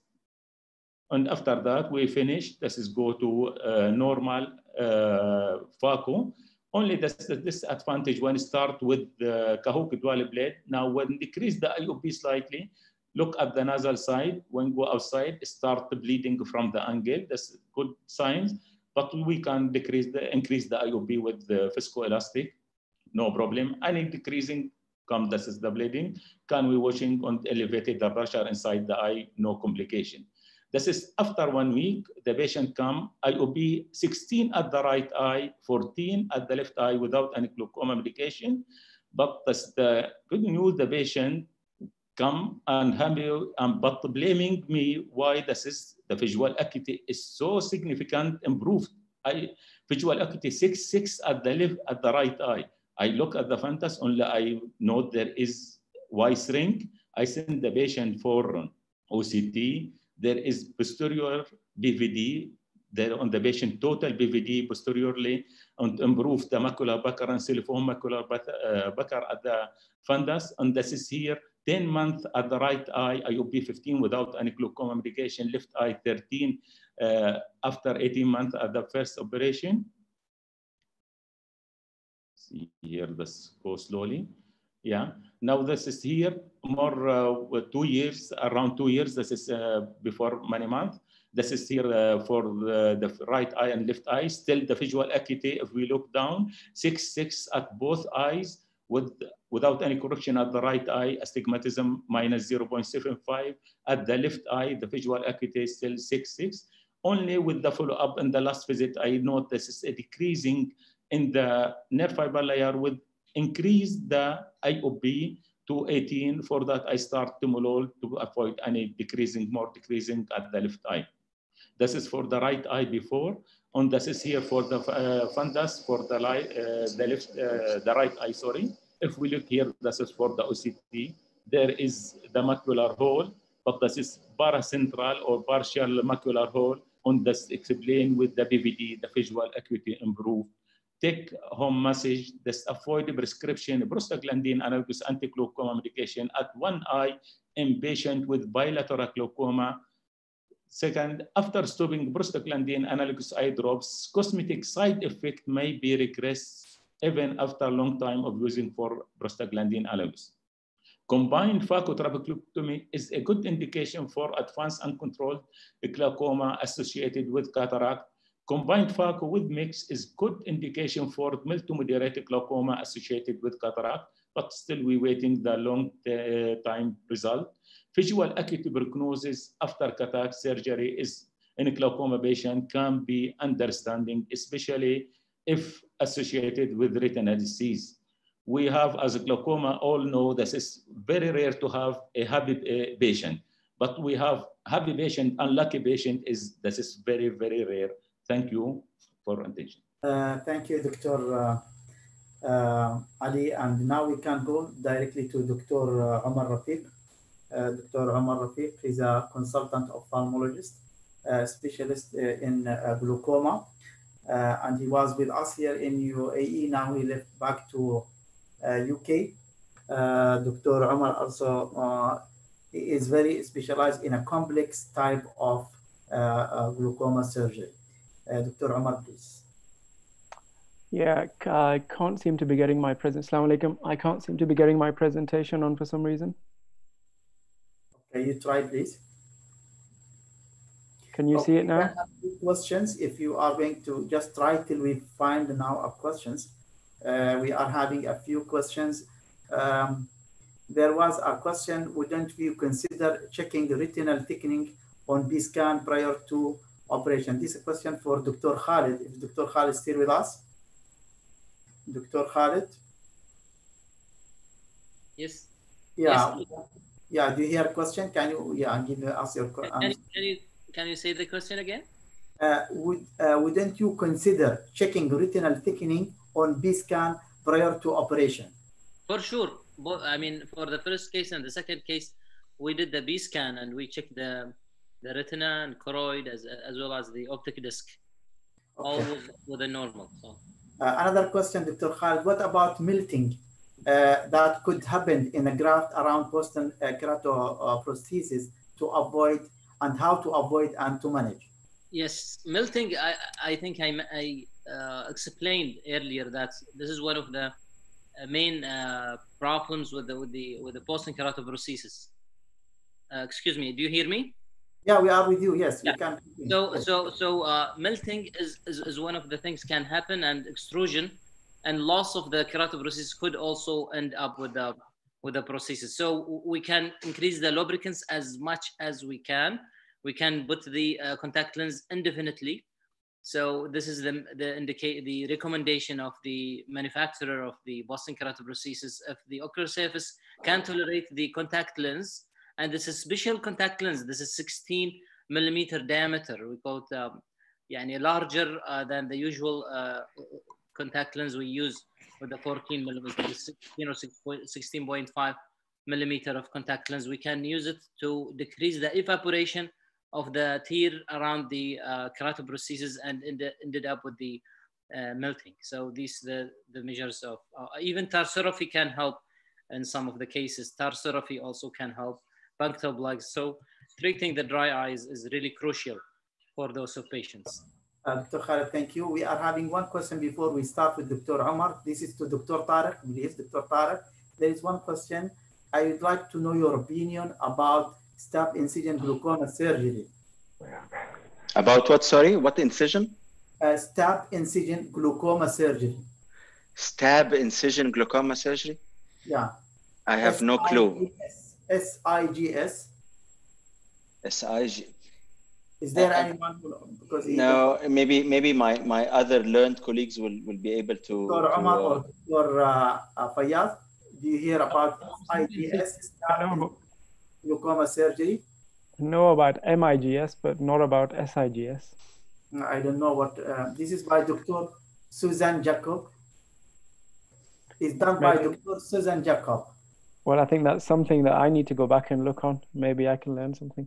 But it's the first time I've come across. If Dr. Tariq has heard of it, then I don't think I'd be expected. No, I seem to recall something or another coming from India in one of the ICGS meetings, maybe 2 years ago. Something that was presented. Yeah, something that was presented in Montreal 2 years ago, but I have not practiced it. And to be very honest, I don't recall the steps or the results to be able to comment on it in any meaningful way. Okay. Also, we are having one other question, Dr. Omar. Sorry, but no problem. There is diagnosis glaucoma in high myopia patient. There is asking this question. Anyone can give answer. Anyone, Dr. Ali or Dr. Fayyad, Dr. Tariq, or whoever who want to comment about this one. What is the question? Diagnosis glaucoma in high myopia patients. Here you should assess patient. You cannot depend in high myopia. You cannot depend on the OCT because you cannot get any reliable OCT, and also the visual field also cannot take as reliable visual field. But this is the advantage if this is for the visual field for follow up. You should this is depend on this is the IOP, and this is another risk factor, but there is no evidence for to depend on any of the visual field or OCT as an other normal patient. Can I comment very briefly? Yeah, Dr. Tariq, yeah. So what Dr. Ali is saying is perfectly correct. Most cases of glaucoma in high myopes are diagnosed in relationship to high pressure, obviously increased intraocular pressure, but the trick that I think is the most important thing is to look very well at the disc and document the disc. People look at the disc in regular cases and look at white and red, which to me is not very smart. The way to evaluate a disc is to put a virtual image of the rim margin of the disc, and then to follow the vessels as they move in and out of the disc. Once they change their course of direction, they're actually dipping inside the cup. I would have pulled some photos, but maybe for next time. But this is the best way to look at cupping, is to look at the vessels as they go in and out, and not just to look at coloring, because that is very misleading. So the most important thing is to concentrate on optic disc. These are the only things that you can monitor, the glaucoma in a high patient. And even that is not very easy to do. But the trick is also to take disc photography. As Dr. Ali said, OCTs are not useful in these cases. So disc photography is a technology that is very cheap and you can actually evaluate very well using that. Okay. So now we can have Dr. Omar. Then we will have another few questions before we close these sessions. Dr. Omar, please. Okay, good evening. Assalamu alaikum to everybody. Can you hear me okay, Mohammed? Yeah, you are very good. Please go ahead. Okay, thank you. Can I ask other colleagues to mute, please, before Dr. Omar, so we can hear only him? So thank you to everybody for joining us. Mine is going to be kind of touching on advanced glaucoma, but quite nicely will fit in very well with what Dr. Tariq spoke about, and we'll talk about ocular surface as well.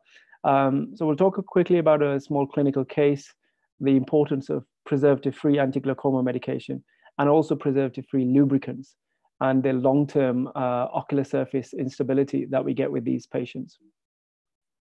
So this was a 19-year-old female. She presented with right eye pain, had been to see quite a few different ophthalmologists. And unfortunately, this young lady had a 2-year history of using steroid eye drops over the counter.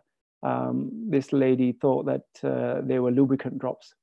And it is quite a shame, but you know, people do tend to use steroids and they feel as though that they're extremely scared of them. So when you're trying to give them, they are very hesitant, or you've got the other extreme where they will use them nilly-willy. So unfortunately, this girl had been using these lubricant drops. There were some vague history of multiple episodes of uveitis. So I was very suspicious, is this you know, some kind of uveitic masquerade syndrome? On presentation, she was on no medication. IOP was 51 in the right eye and 36 in the left. She was extensively cupped in the right eye. The left one seemed fine. Vision was still 6.6 in both eyes, but the 6.6 was pinhole in the right eye. She had an RAPD and 300 degrees, 60 degrees PAS on the right eye. That hence explained the very high pressure. Don't know how long she'd had this pressure for, but there was thinning globally on the OCT scan. And even though, you know, we know what the images are going to look like, especially in a case like this, you want to get a baseline. She had gross loss on the visual field test on perimetry, but there was nothing gross on the left eye. So this is an octopus image of her visual field. And also, once again, her disc structurally. So I was very hesitant with this girl, and we decided to investigate it systemically as well to rule out uveitic syndromes. In the primary instance, it was very important to control her intraocular pressure. And so we gave a topical anti-glaucoma medication and oral Diamox. She had no contraindications. And so we put her on maximal treatment. And this goes very simply with what we were talking about earlier, where nowadays we have, you know, I try to really minimize the number of medications, or rather the number of drops that I can give to these patients. So we can now give them a combination of all 4 maximal drops with two bottles. And so that's what she had. She had Ganfort at nighttime and Simbrinza twice a day. The next day, the pressure had dropped, but she was on oral Diamox. So we thought, okay, let's just continue and buy some time. Let's see how this is going to pan out, get some of the results back. What do you do next? So she, and I know at some stage with these patients, I am going to be planning surgery. But in my own mind, I'm kind of trying to buy some time for her, control the situation. And as we know, we don't really want to operate on a hot eye, so unless we absolutely have to. And also when I'm on the slit lamp, I will put some anesthetic drops and I will try and play around with the conjunctiva to some extent to gauge an idea as to how much and what I've got to play with in surgery. And I'm also conscious that this girl has some, was it JIA, some kind of history of uveitis. And we know in these patients that penetrating surgery, trabeculectomy in particular, the success is going to be limited. So I actually discussed this case with quite a few of my colleagues in the UK as well, a lot of my mentors during my fellowship. I felt the right thing to do. And we know, you know, with these kind of patients, these uveitic patients, that they will do very nicely with the tube surgery. I think doing a trabeculectomy, it did occur to me, however, I thought it's going to fail. And I've got one real good chance. And if you really want to control this situation, then you'd go for what you really want to do. So I inserted an Ahmed valve under general anesthesia. Day 1, that was her pressure. But interestingly, we know this syndrome occurs in children where they have, for whatever reason, the optic nerve is much more stronger. But she had a reversal. So these are her disc images. The right eye you can see, and then the left eye looked relatively normal. But immediately day 1 after surgery, there was kind of reversal of the cupping in the right eye. And we've seen this in children, but she's 19, so it was a bit strange, but probably looking in the literature, it has been reported before, but quite unique. Now, week 2, however, the pressure started to raise again, 27 in the right eye. So we put her back on a combination drop, a prostaglandin and a beta blocker. But week 3, the IOP was raising, and so I was constantly looking and seeing it's a bit too early. you know, because you immediately after tube surgery, you would actually expect some kind of a hypotony, especially with leakage around the tube entry point and various things. But I guess with her, and the big learning point is the amount of gross inflammation that these patients have. And learning point, unless you control the inflammation, you're not going to control the disease process. So we commenced on oral steroids. I was discussing, and she was in joint management with my consultant rheumatology colleague as well. Post steroids, a couple of days later, the IOP had dropped down to 19. She was more comfortable. We kind of knew we were heading in the right area with this patient. She then had been confirmed ANA positive, and we knew that we were heading for systemic immunosuppression. Being a young lady of childbearing age, obviously that limits as to what we can give her. So she was commenced on azathioprine as well. There was some poor patient compliance, which is sometimes the case, unfortunately. And so we had to continually educate this young lady, and especially the family as well. But I'm pleased to say that she's actually doing very well. Once we've controlled her, she's now about 18 months post-surgery. I saw her last week, and she's doing very well. She is still on a combination drop. Pressure's around about 13 now, but very comfortable. And so these young patients, they do tend to have, especially with these kind of patients, an aggressive secondary glaucoma. But in one of the things that I'm very keen, especially in terms of her age, is preservative free. You know, we have an era where we have, you know, I talk about this before again and again, the lubricant market, we have lots of preservatives, free medication, but the glaucoma, we were slightly lagging behind. We have more options now, limited still, but I think that will get better. So it's all about minimize the level of ocular toxicity. Remember that she's a 19-year-old, so at some stage we may need to intervene. But at this moment, we can salvage the situation and make sure we're minimizing the amount of, you know, kind of the preservatives that are going into the eye. So longer term use in these patients of preservative-free lubricants as well. And incidentally, in this patient, I actually had her on Restasis as well, and she's done very, very nicely. So insufficient IOP control on preservative-free glaucoma meds, hence you kind of will have to sometimes use a combination of maximum treatment. But I found that once the inflammation can settle, you can slowly taper off the glaucoma medication. You know, and we all know that poor ocular surface contributes to poor surgical outcomes. We've already spoken about the TVT study, where vision can be compromised. And remember, you've got a big plate inside the eye, so there will be induced astigmatism. She has inflammation as well, ocular surface, you know, dry eyes. So there's lots of variables. It's not just about controlling the intraocular pressure. It's about, you know, treating the patient as well as the eye. So preservatives, you know, they are there to decrease contamination. There are multiple types, and we'll talk about them, but they have lots of harmful effects: ocular discomfort, instability, you know, conjunctival changes, ocular surface changes. So this is very important to bear in mind. You know, you've got BAC, you've got SOC, sodium perborate. And remember, a lot of these agents, they are what we found in household disinfectants. So, and this is what we're actually giving to our patients to put in the eye. It's sometimes, and unfortunately, a necessary evil. And so generally the order of decreasing toxicity at the most common use concentration is thigh and then BAC with EDTA there. But preservative-free lubricant use, you know, they are generally safe to use. If you need, I think the kind of consensus is if one of your patients is having to use lubricant drops more than 4 times a day, then preservative-free is the way to go forward. I don't know what the panel thinks, but I prefer, even if they're not using them 4 times a day, I will still personally prefer to go for preservative-free as the first line. I can't see a reason not to, especially in this day and age. Especially with the amount of, you know, the computer vision syndrome, with the air conditioning, especially the part of the world that I've just left, the UAE. And so, you know, we are constantly, you know, having the amount of dry eyes that is in all our clinics is very significant. So I would kind of turn around and say that preservative-free is the way to go. These kind of cases are very challenging and very complex. What you can see in front of you are different types of tubes. You've got the Ahmed, you've got the Barbel, you've got the Maltino, various other tubes. You can also have an Ahmed, which, you you can put in with a plate at 90 degrees if you're going to do a vitrectomy, which I have done.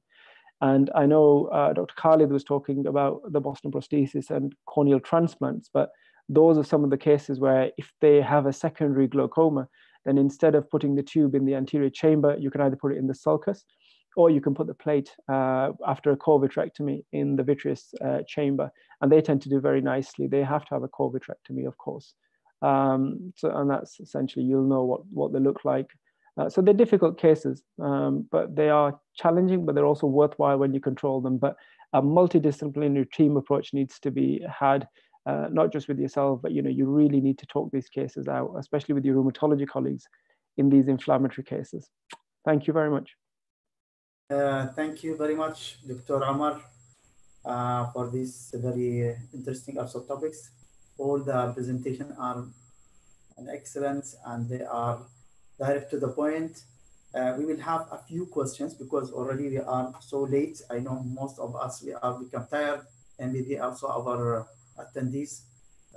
So we'll go directly to a few questions. I will start from the beginning. I don't know, this is for Dr. Khalid. What about melting that could happen in the graft? This one already we have answered this one, sorry. We are having, why you rushing for a trabeculectomy with or without cataract surgery? I have experience with only cataract surgery in glaucoma patients, some of them opened angle as cataract surgery improving the control of IOP. I think this for Dr. Ali. Dr. Ali, can you open your mic and answer or give a comment about that? Sorry, please repeat again. The question is why you are rushing to do a combine, and instead maybe sometimes if you do a cataract alone, it may also give and control the intraocular pressure itself without doing a combine. For this patient is for the combined surgery, the patient already had nuclear sclerosis +2 with subcapsular cataract. We know this is most of the patient increased the cataract a few months after the trabeculectomy.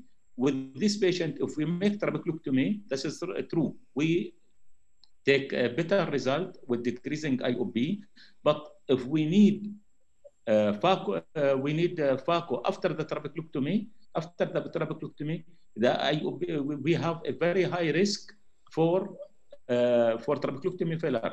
If we start with phaco only, the phaco in this case with open angle glaucoma will not decrease the IOP, and also we have any risk with high IOP spike. After phaco, will lose the more of the optic nerve head. In this case, we cannot make phaco. The indication here, our leader to the OT is the glaucoma. Here we decide is trabeculectomy plus minus the phaco, but in this case, with phaco is better. Okay, thank you very much, Dr. Ali. Can I ask dear colleagues only just to have a very short answer because we are having many. So this is a question for Dr. Khalid. How do you calculate of pressure in a case you are doing a prosthesis? Very interesting question. Very interesting question. And this is one of the dilemma we have with the keratoprosthesis. There is no way to accurately and precisely measure the intraocular pressure posting keratoprosthesis. We usually depend on the digital feeling, and most of the experienced surgeons, and they know how if the patient's really having a problem with the high IOP or not, and we are doing the nerve fiber layer as well as the visual field to just monitor the other measures in the triad of the thank you, Dr. Khalid. Okay, Dr. Ali, also this question for you, but also please a very short answer. What is your experience in the long-term result of Cahook blades? This is I have only the experience with a few cases. This is a difference from patient to other patient. This is for this example for this patient after 3 years, the IOP slightly go higher, more and more up. For that, we didn't have experience for more, my experience more than 3 years. Perhaps Dr. Tariq have experience more than me. Having any experience can give a comment about this one. Any other colleagues?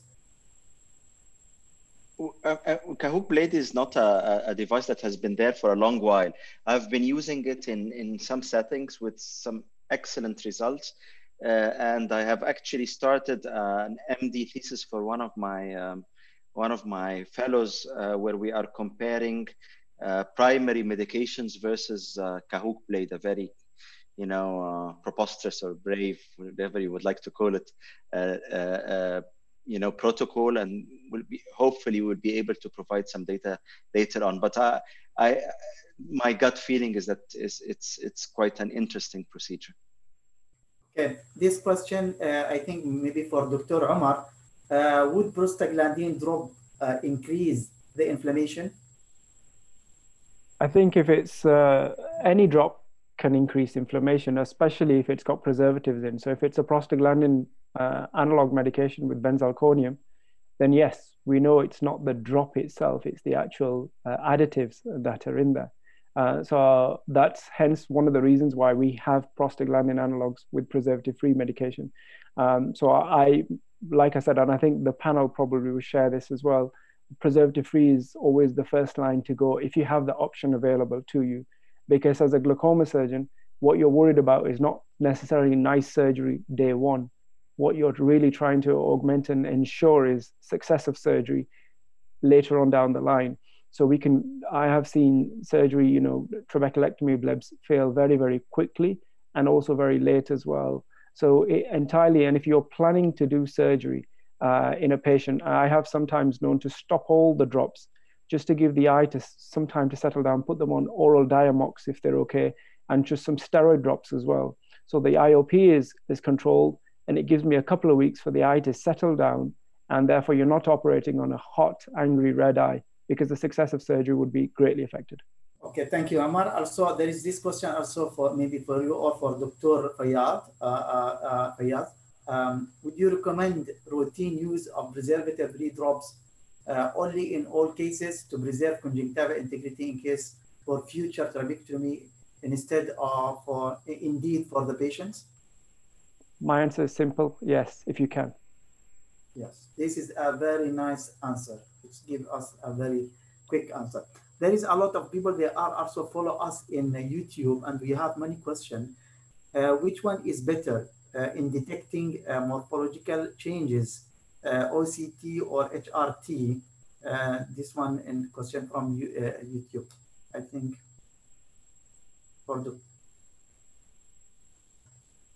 Anyone can answer this one. Which one is better in detecting morphological changes? I think this is related to glaucoma. I think, I think that HRT has been a very interesting device, but now I would say that OCT has surpassed it in terms of quality of software that is available now and accuracy of diagnosis. So I think OCT has more or less overcame HRT a few years ago. This is very good. Also, question to Dr. Khalid, but already he answered. He say only do you depend on I mean, for measuring the intraocular pressure, you say only digital.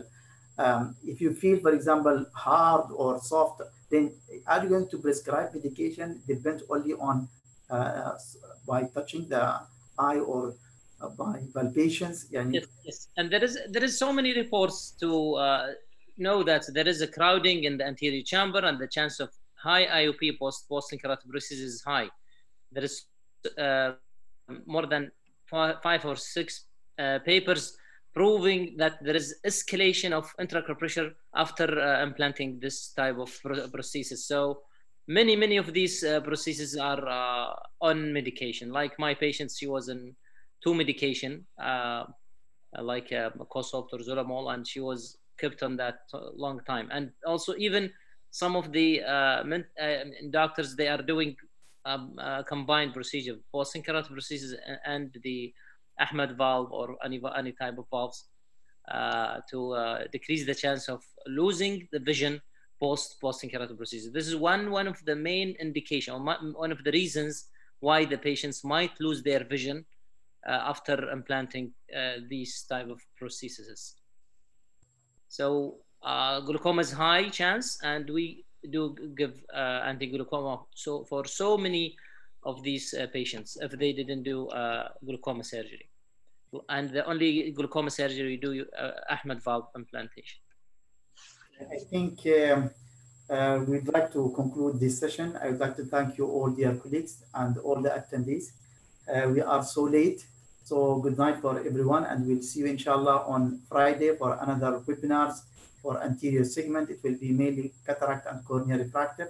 Thank you all, and see you inshallah soon. Good night. Thank you. Okay, bye-bye.